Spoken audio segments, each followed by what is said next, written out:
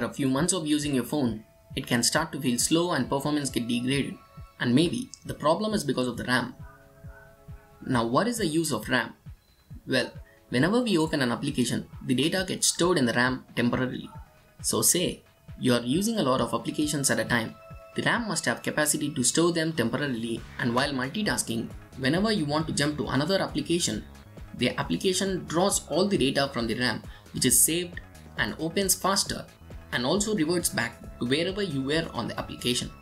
If you have already opened a lot of applications and you want to jump to the first application you open and that application doesn't open as smooth as you would expect, it takes time because the RAM can only store the data to some extent.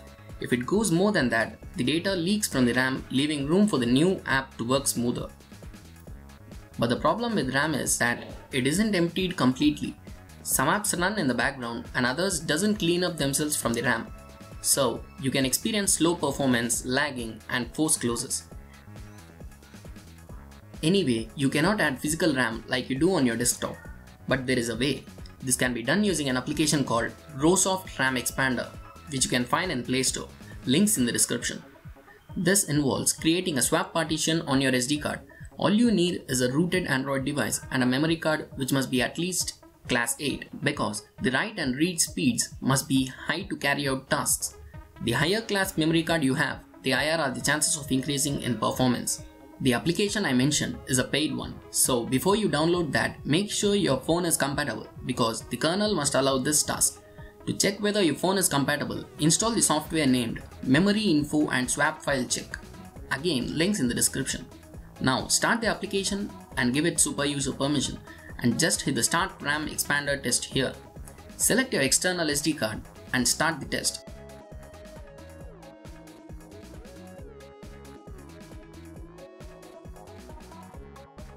After its completion, hit the test results. If it congratulates you, then you are all set. The next step is just buy the RowSoft application. You will never regret. Anyway, after installing, if you didn't like the software, you can get a refund within 2 hours after you purchase it. Make sure you have a working internet connection. Now open the application and give it root access. Here you can manually set everything, but I would recommend you tapping on optimal value so that the app itself lets you know how much virtual RAM can your phone support. Never go above the optimal value. Now, there are 2 steps left. Just hit that swap active button and then it asks you to select the location. Select your SD card and tap OK. You're almost done now. Now, the only thing you have to do is tap the swap active button once again and the process should start. Wait for it to complete. It may take as much as 5 to 10 minutes depending on the amount of RAM you selected and the read-write speeds of the memory card. After it's completed, your RAM is already increased. It doesn't shows up in your settings because it's a virtual RAM. But try using the phone for some time and let me know the improvement. If you found it useful, do like this video and leave a comment below. And don't forget to subscribe. Thanks for watching and catch you all in the next one.